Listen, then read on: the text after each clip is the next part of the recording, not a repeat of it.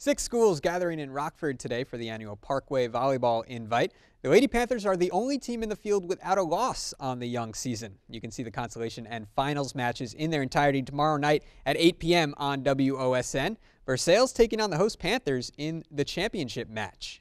So it's an all-MAC finals. First set, Panthers, Sarah Garone.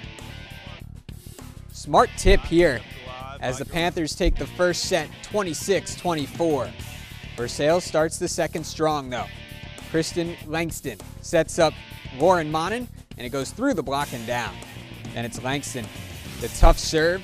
Ensuing joust won by Monin at the net. Big lead for Versailles. But Parkway goes on a run. Callista Hellworth, a crazy turn and swing, but it works, landing inbounds.